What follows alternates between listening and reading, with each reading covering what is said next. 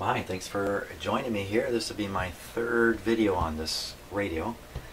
Let's see, I've been thinking hard about it since I was in here working last, and I become a little bit concerned about the fact that there's just really nothing coming out of the speaker except for a hum. And I'm pretty sure the field coil on its own could make this big speaker hum. So I'm starting to wonder if there isn't something about the speaker, about the output transformer or something like that. I want to convince myself that the speaker is in functional condition. Now, how am I going to do that? It's a little tricky. If this was just an ordinary permanent magnet speaker, I got a little bit of a better angle on it here. If this was a ordinary permanent magnet speaker, it would be very easy to test it very quickly. It's not, though. This has got a coil up here instead of a permanent magnet. The coil is energized, I guess is the word for it, by the radio. So the radio off, there's no magnetism in here for the voice coil to push against, and if I put a signal on the voice coil, it's not going to do anything. So I think, I don't know what else to try, I can go ahead and put a signal on the voice coil, turn on the radio to generate a current in the field coil, and then we should be able to find out if the speaker itself is working. Just in case it isn't, because if it isn't, there's not much use trying to get this radio going until the speaker situation is fixed. So let's hook up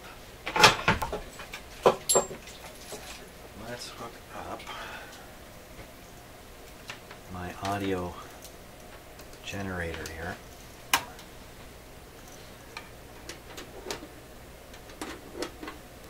Switch it on, let it warm up. We're gonna, maybe I'm wrong. Maybe there's enough magnetism in here for the voice coil to work against, even as it sits here. I gotta get a look at the voice coil leads. Let me just flip this light on here.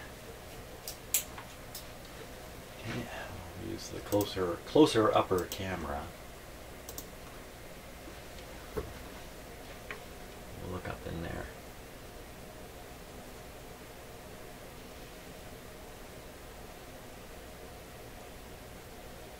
One.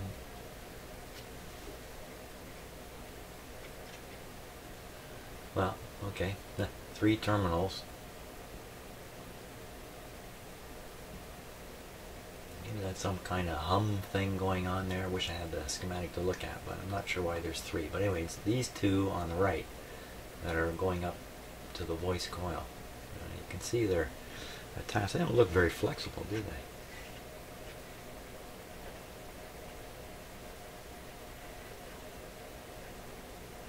Yeah. There, so I'll clip on them, but I want to clip carefully onto these terminals. I don't want to pull on these wires here. That's not a good idea.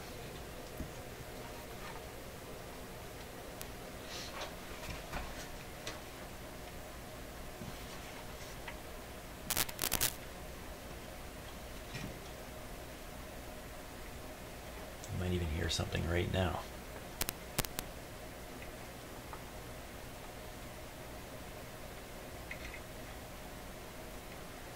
Okay, I'll fiddle around with my the settings on the signal generator.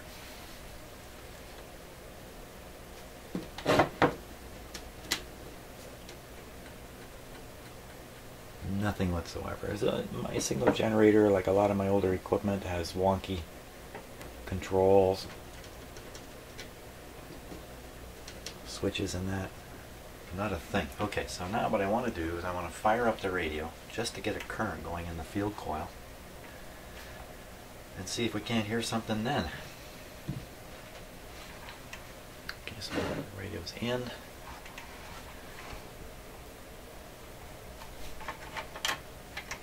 Okay, looks okay.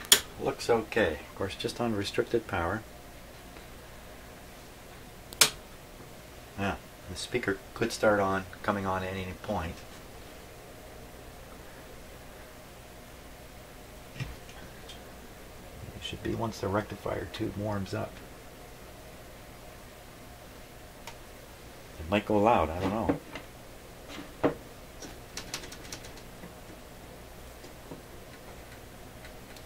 Oh, I heard something.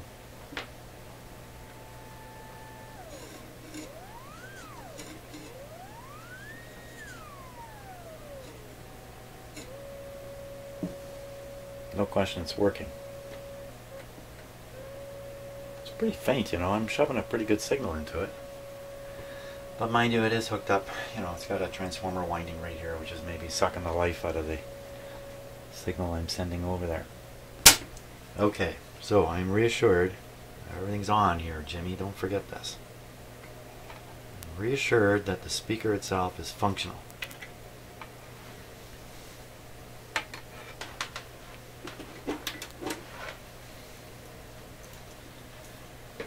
Nothing seriously wrong with the speaker. Of course, on these videos, I'm the speaker, and there's lots seriously wrong with me.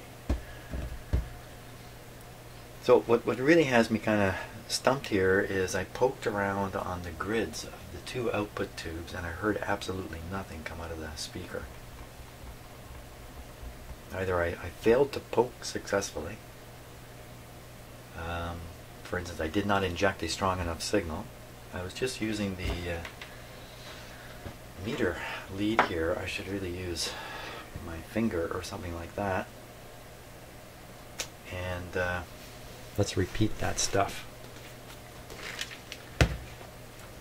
Because until I get a sense that the speaker is connected to the radio, then I really shouldn't be doing much more to the radio. The output tubes were 6W6? What was it? I've forgotten now. 6V6? 6K6. 6K6 I think it was. Who knows? I don't know what tube it is. It was pin 5. 6K6.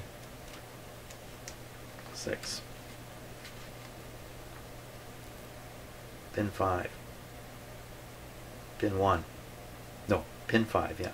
Grid 1, pin 5. That's right. Pin 5. I'll just do what I did last time, then we'll go from there. Okay, so picking on an output tube. Two of them are right here. Pin number 5. 1, 2, 3, 4, 5.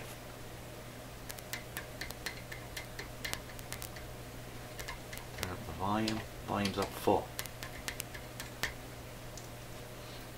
And no luck at all.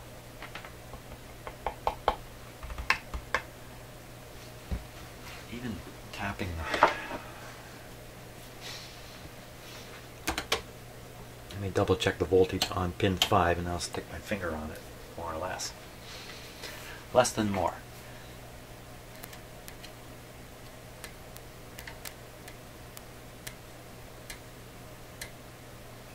My meter over there is behaving a little oddly.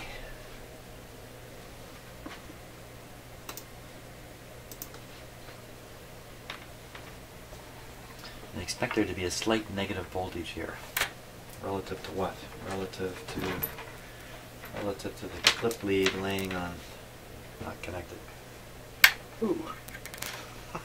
Guess I'll never feel good about doing that. Maybe that's a good thing. Okay, here we go. So there's a positive voltage there. Small positive voltage.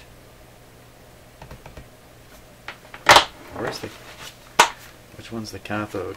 6K6 cathode is pin 8. Pin 8. So this is the cathode here. Whoa! How do you get that? 15 volt, 50 volt scale. Cathode.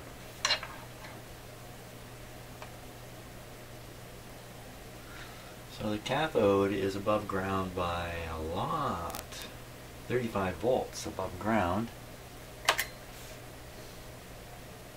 And that makes the grid 35 volts negative relative to the cathode. It's probably due to cathode biasing. Is it the same on the other tube? Because 35 sounds pretty darn high. 35 sounds like you could cut the tube off at 35. Now,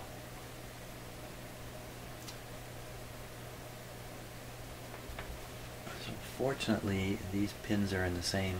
These tubes are in the same way. Wow, it's a little awkward to get up in there.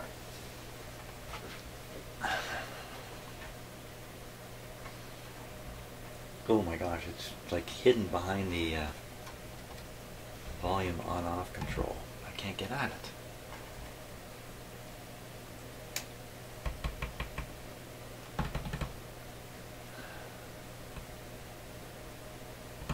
Huh.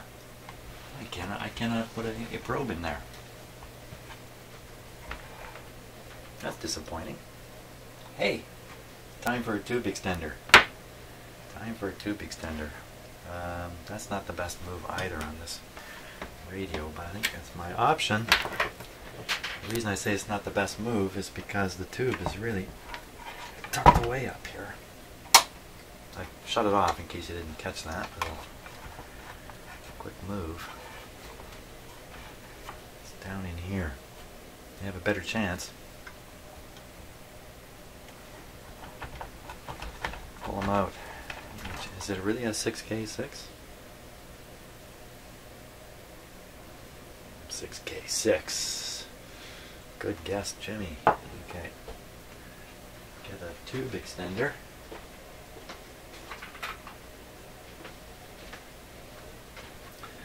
Thank you again, kind viewer, who sent me a couple of these. This is my first chance to actually use one on the radio. Okay.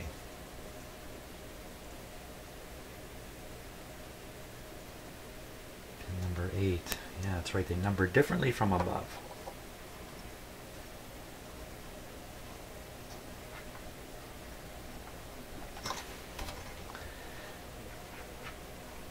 Okay, there we go.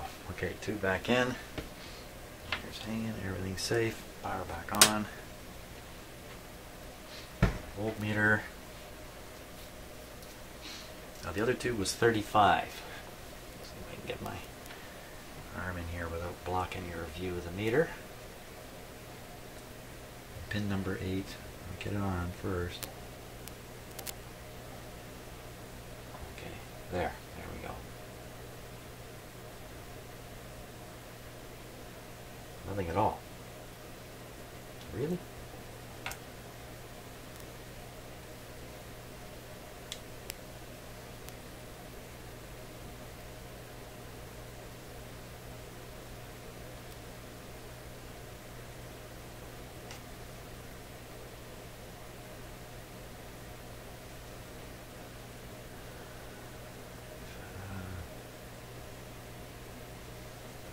This might be something here. It's almost as if it's not even plugged in. How about on some of the other pins? Nothing. Nothing. Tiny. I can see the heater's on. There's no doubt the tube is on. Nothing there.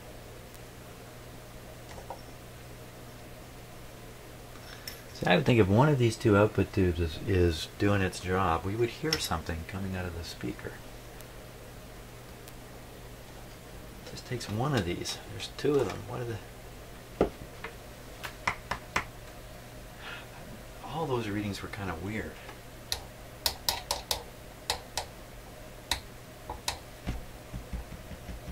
there any other high voltage I can get at up here on the top? No.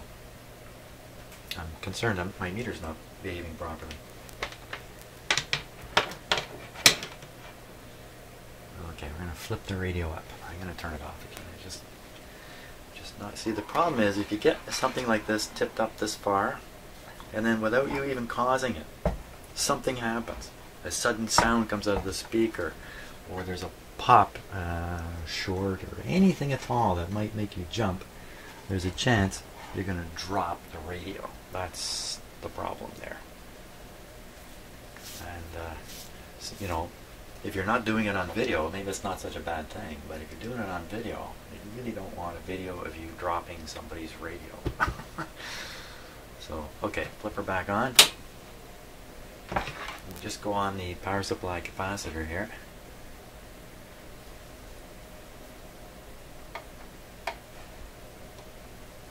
What the heck? There is something going on with this meter. Oh, for God's sakes, I took off the ground. Okay, how many people are yelling at me on that one? Okay, back off. Yeah. That's the thing about meters. You gotta hook them up. You don't hook them up, they don't work.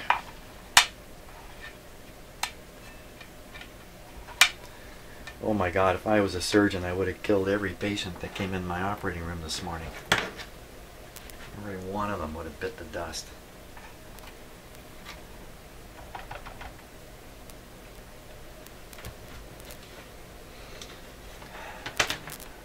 Didn't I think one of my recent videos was the operation was a success, but the patient died. Okay. Just kind of calming myself down now. Here we go. This time we're going to see some readings here.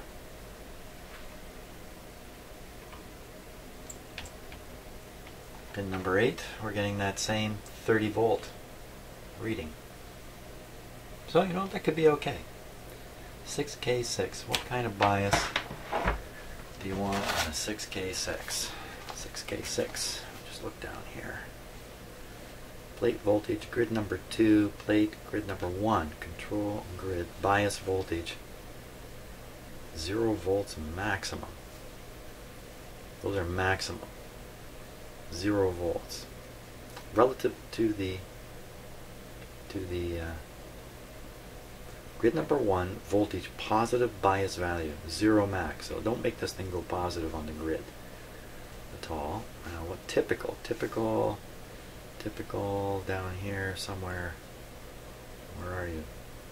Grid number 1, typical grid number 1, -7, -18, -21. So the higher and higher the plate voltage, the more and more bias you put in the tube to sort of counteract the powerful plate voltage that's drawing electrons through the tube.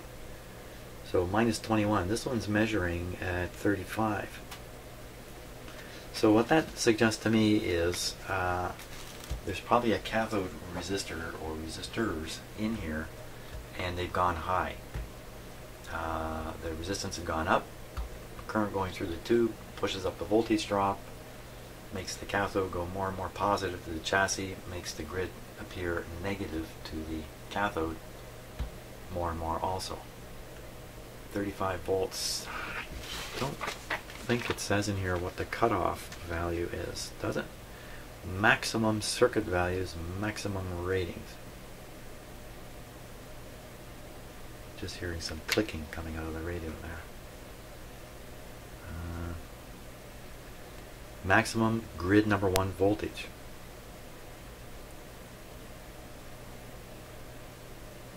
I'm not sure I'm reading it. -18. 37 milliamps maximum plate current. Well, with a very, very high bias, the tube's conduction goes very low, and its output could very well be cut off at this point unless we can drive a powerful signal onto the grid and kind of make it creep over that cutoff amount, if you can get my hand signal there. I still don't like the situation because okay, so why don't we take a look at that? Let's take a look at the cathode resistor and see what we can figure out here. Should be able to spot it. I shouldn't really need a schematic to do that.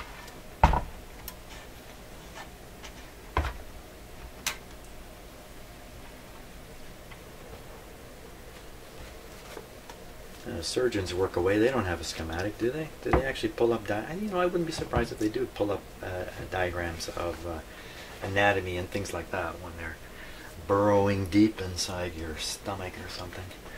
They probably do have a schematic of a sort that they refer to.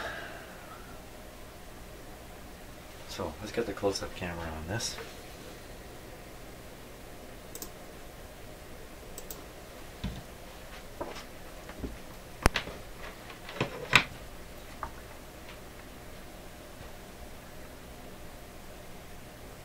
Okay, so that's one of the two output tube bases right there. The cathode is pin number 8. So pin number 8, I'll just point with my voltmeter here. There's the little, so that's 8 right there. Let me put this on it here. 8 goes back to here.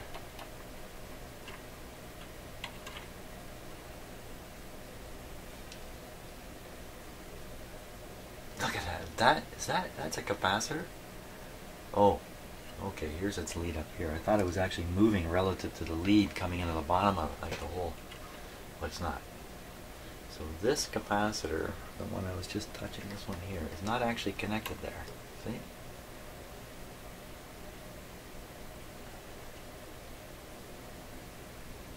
There's quite a bit connected there. What I'm looking for is a resistor of fairly high wattage coming off that pin somewhere. There's a wire going down with insulation on it, disappears out of view. There's another one that could be a lead wire. Where the heck is that going? Ooh. I think it's this capacitor right here.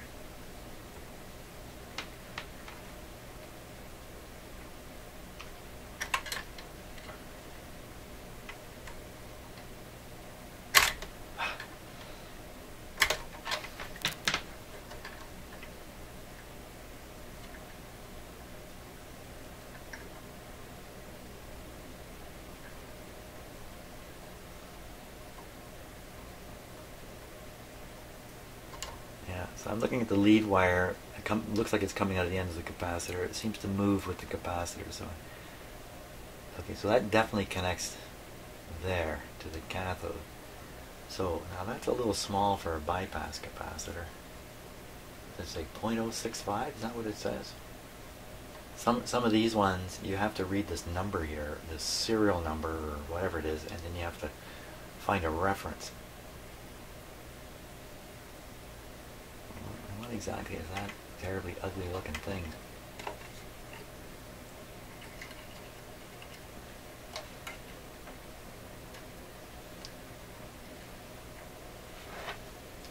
Right back here. What is that?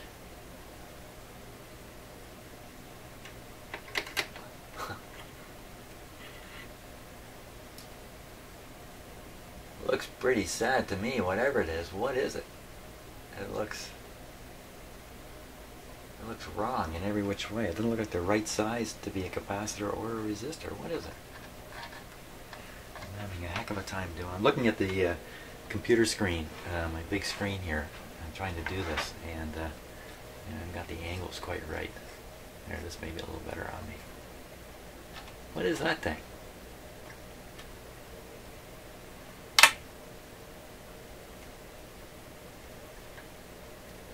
Rock solid.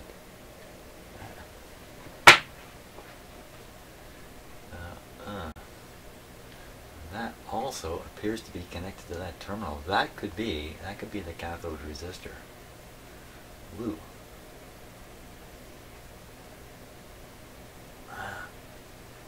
That looks just. Oh, look at it. Oh, definitely. Look at how long it is. Now I see the whole thing. Aha. So they've got the cathode resistor just packed in back there, and it goes underneath the volume control. Oh yeah, no wonder I can't see anything. And then what's it doing over here?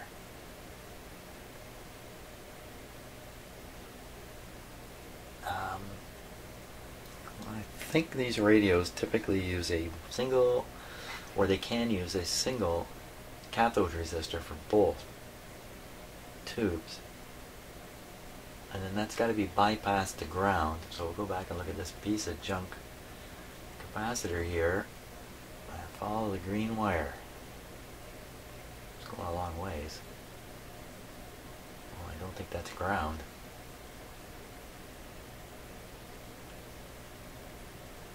Doesn't look like ground to me.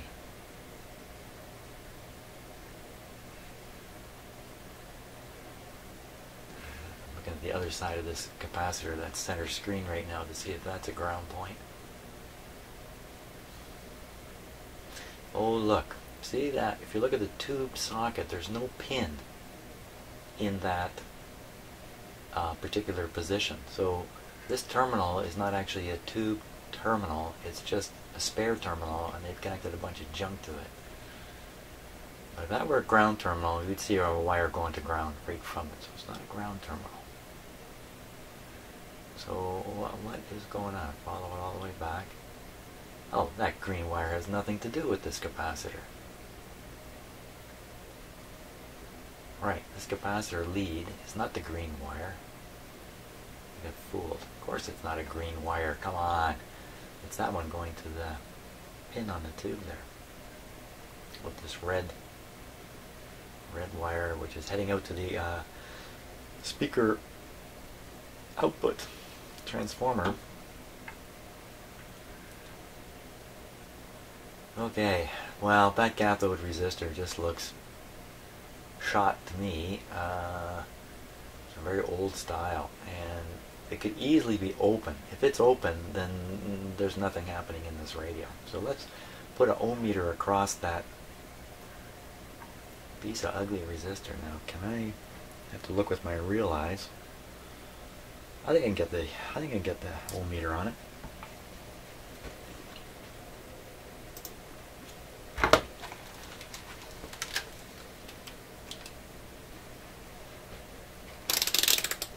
Typically, a resistor like that should be 200, 400 ohms, something in that range.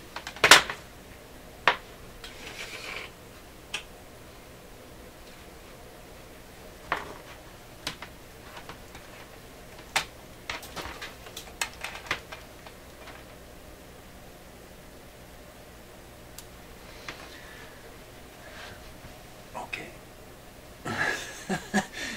Yeah.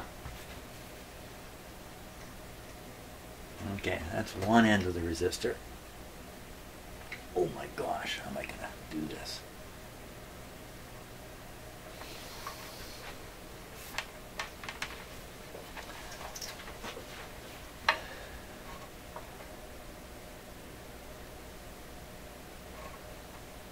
The other end, I just can barely see it right in here.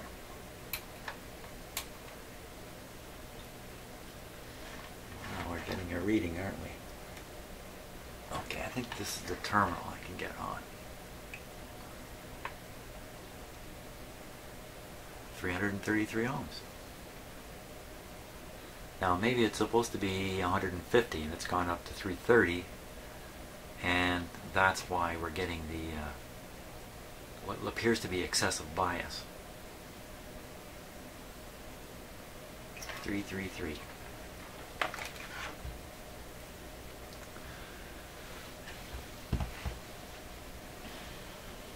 I really can't change the resistance of that without, I'm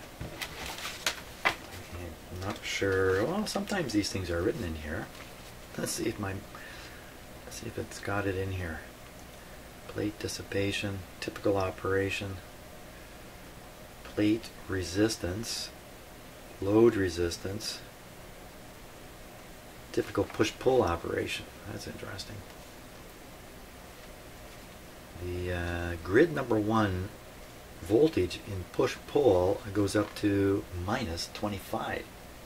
It's higher yet. Cathode bias, fixed bias. Oh, fixed bias. Okay, cathode biased. They just have a dash there. Cathode bias resistor, 400 ohms. 400 ohms. So that just blows my theory out of that. Just it's 333, I'm expecting it to go high from this typical value of 400, so I'd be expecting 800 to 1000 or something in there. 333, it sounds like that's probably the correct resistance. Foiled again. Okay, well, I just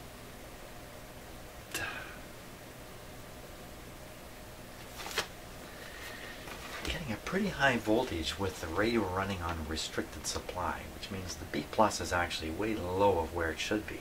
Consequently, this voltage I'm measuring at 35 volts is way low of where it would be if I ran the radio on full power. That 35 would go up. It'd be minus 40, minus 50, who knows. For sure that's driving these tubes into cutoff, which will make them silent and no conduction through them. Well, I don't know that for sure. I don't know that for sure. If the highest bias on a tube is typically minus 20, then probably it's ready for a voltage signal input as much as double that, 40 volts peak to peak.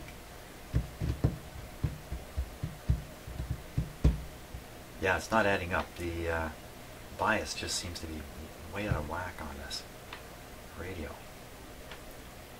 Found the schematic. This is the best I can do. It's a different radio. It's the KL-70, KL-96 models, also known as the RCA A25 and A38. But these are all single-ended amplifiers. They have one tube, whereas this radio has two in push-pull, and I cannot find a schematic showing the output of this radio. So this is the best we got. So if I go with this and I take a look, yes, there's a cathode resistor for the one tube, and it's a 390 ohm resistor. No doubt it's a fairly high wattage one, and it's bypassed by a large capacitor, 20 microfarads.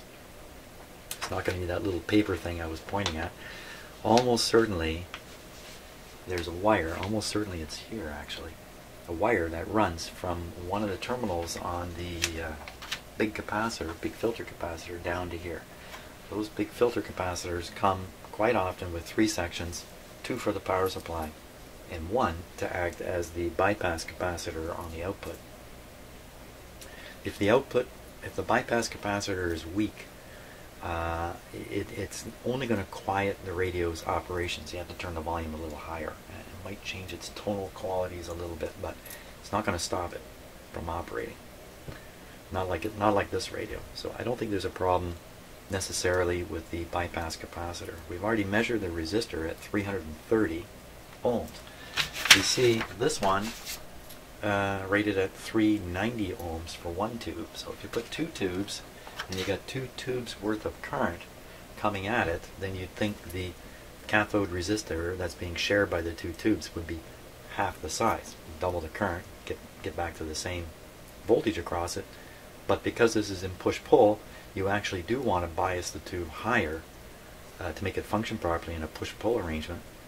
So it's all kind of making sense. It sounds like that resistor is the right size, or close enough that it cannot be held responsible for what's happening. Yet the tube's bias is way high, in my perspective here.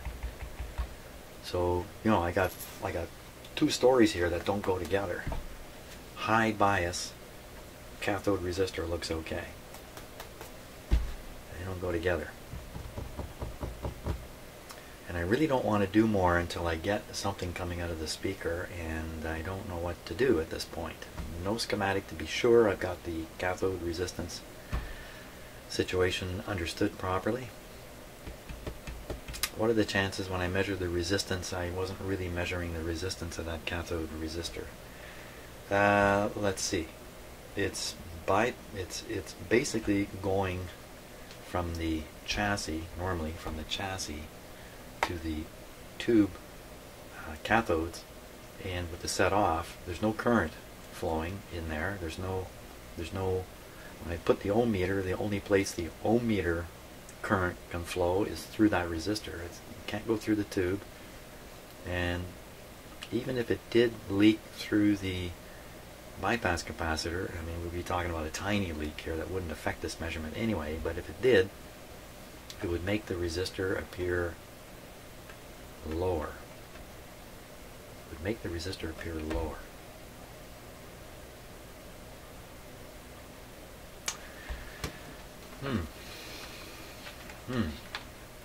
Can you have the capacitor so leaky? You know, I don't know the answer to that question. I can't say I've ever really been, taking an ohmmeter and testing electrolytic capacitors after discovering they're leaky. They're all a little bit leaky, by the way. Okay. So I should get the same resistance reading to the top of that capacitor. It's just a wire going to the resistor. 333. So that's definitely what's going on. The third section of the big capacitor is the bypass part. Jeepers creepers. It's an easy test point, by the way. I just realized, easy test point to look for the cathode bias voltage level.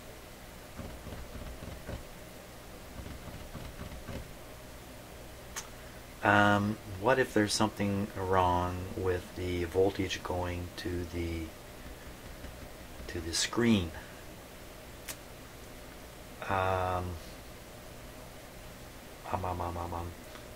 What if just running this set on such low voltage is causing the tubes to behave in an unexpected manner?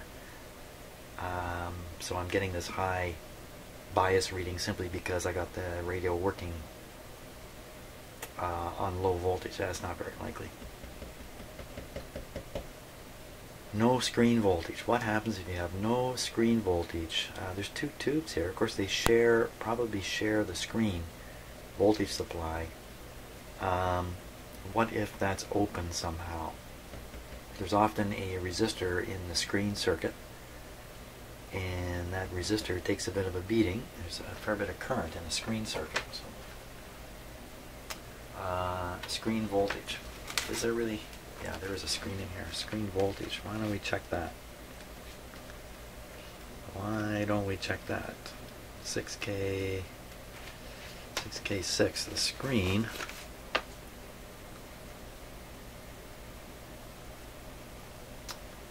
Pin 4. And the plate, pin 3. 4 and 3. 4 and 3. Okay. Let's fire up the radio here.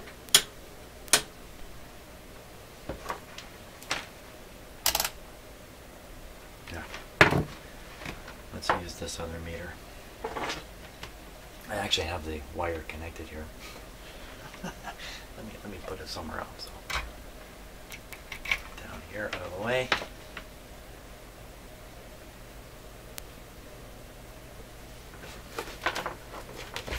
Mr. Short-term memory here.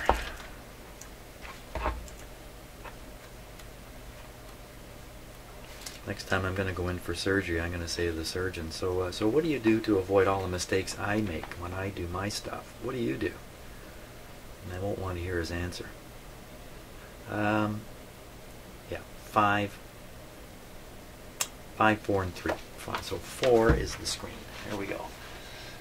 Let's first check the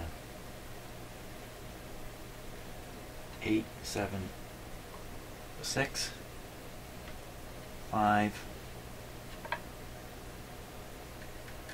4.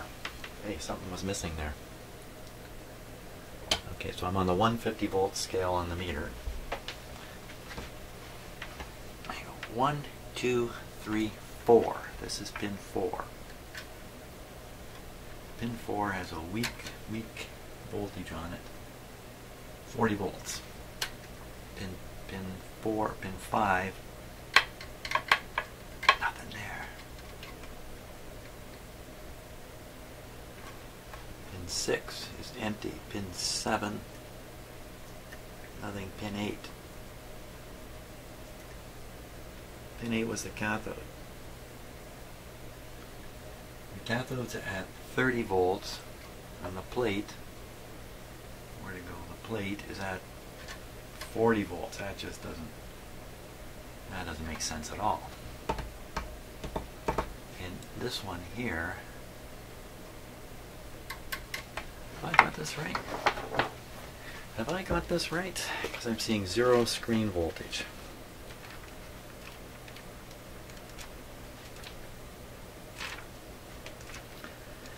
I should stop closing my book here.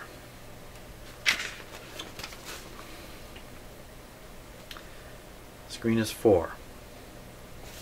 Screen is 4. 1, 2, 3. Oh.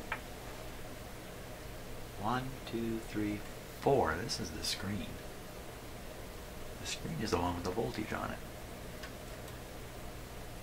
What the heck am I doing? So there's the plate. Okay, let's just shake your head there. Plate's got 50. Screen's got 40. Cathode's got 30. Now we go to the other two. Plate is 30.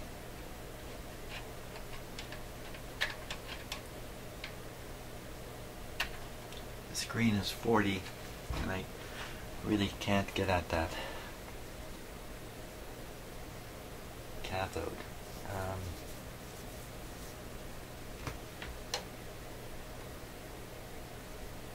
30.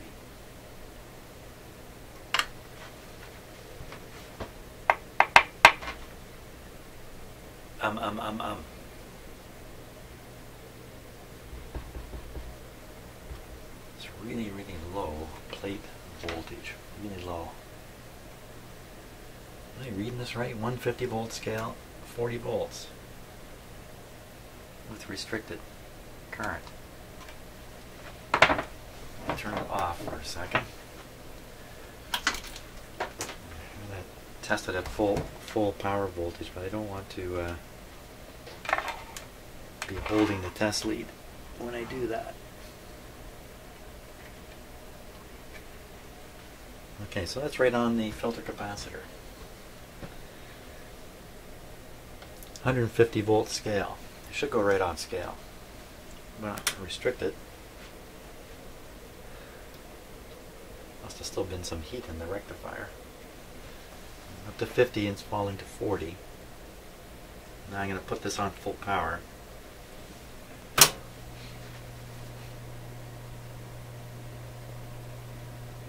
Ooh, it jumped a little bit there. A little 80 volts. Take it off. That's not right, is it? I think I might just fiddle around like this forever and never really sort out anything with this radio with all these bad capacitors in it. Is that applause I hear coming from the viewers? Do I hear applause? Now, maybe there's so many bad things going on in here, I'm just never ever going to be able to resolve anything without getting busy on these capacitors. So, can't explain much of anything about how this radio is working, but I'm going to go ahead and I'm going to do these paper capacitors that are all around the output tube area here. And try to do the ones that affect the audio signal. So it would be the capacitors are related to the detector tube and everything past that. I'm pretty sure it's just these right in here. And we'll see if that brings it to life.